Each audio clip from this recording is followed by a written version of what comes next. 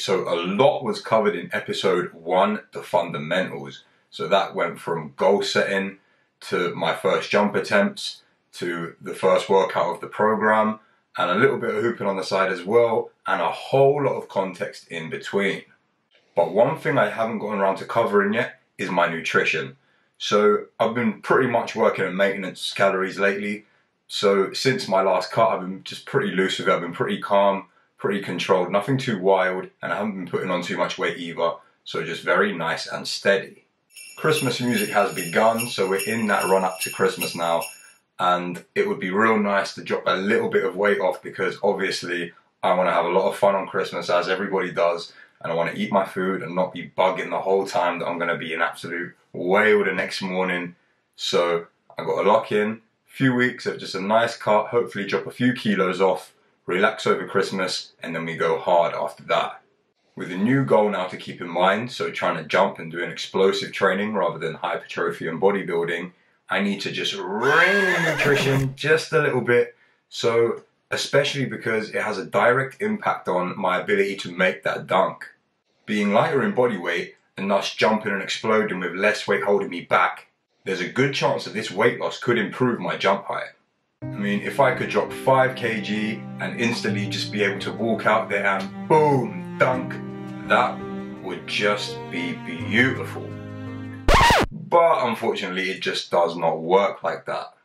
In reality, adhering to the program, improving my strength, power, and probably most importantly, my skill, that's what's really going to get me to achieving my final goal.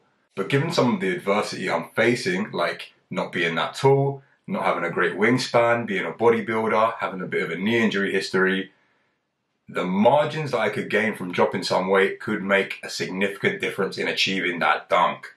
It's not quite worth doing another jump attempt just yet. It's only been a few weeks since the start of the program, so we're not expecting anything huge. But keep your eyes peeled, because episode 3, another attempt will be happening.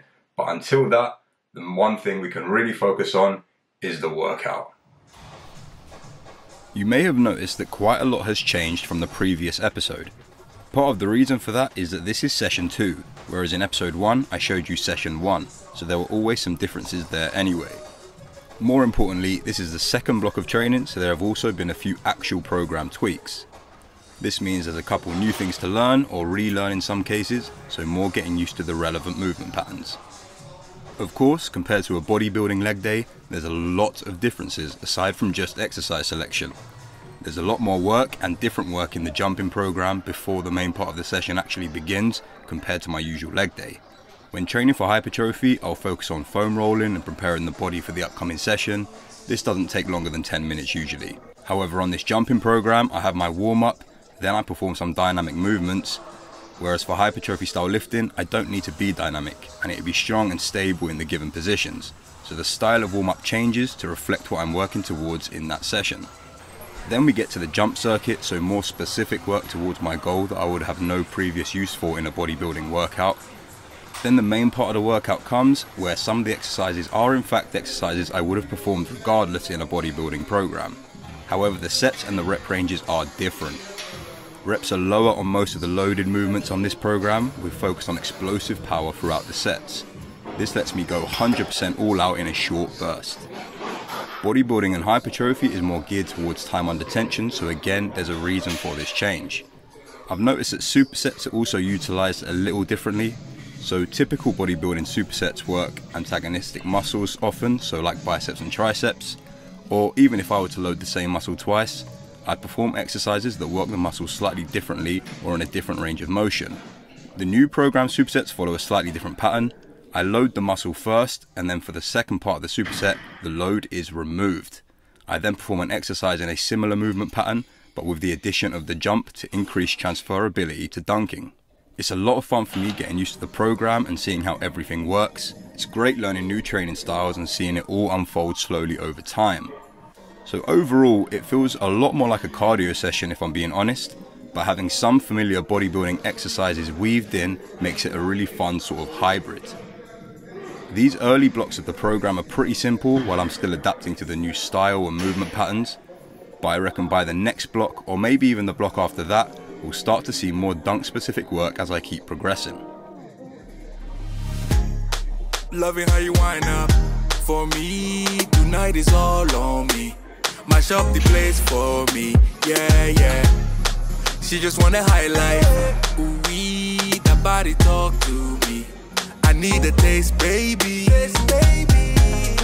Loving the way you move around me. No more delay. No, you can wait to shut it down. Won't you show me how you work it? I can't find no flaws, you perfect. Cause every time that you come around my way, I keep falling again. I keep falling again. So obviously, I am not built for dunking. So most of the guys you see dunk are obviously much taller. They got that big boy wingspan, and they're generally built a lot slimmer too. But these things just make it easier for them, and of course there are always exceptions to the rule. There are guys like Nate Robinson, who's famous for his dunks, and I think he's only 5'9". I mean, let's not talk about the boxing though, please. And of course we have Allen Iverson too, who I don't think I need to give any more context. He is the guy, and he had a serious dunk, and I'm pretty sure he was only 6 foot or probably just under. So both of these guys were 6 foot or below, and they were putting people on some nasty ass posters. So at the end of the day, it is a skill. So like I said, no, I'm not built for it, but I can control only what I can control. And the things that I can control are skill, power, and strength. Adhering to the program and improving and developing these aspects over time will hopefully lead to an increase in my vertical jump height. Then perhaps in the upcoming block, or it might even be in the block after that, once we start to see some more transferable dunk sort of exercise selection and programming, only then can we start to sort of let our mind drift to possibly achieving that dunk in a certain time frame. But for now, we're not there yet. It's one step at a time, so I've just got to keep working on that strength, skill and power, and hopefully everything will come together nicely. Thank you very much for watching episode 2 of the 5'10" Bodybuilder Learns to Dunk.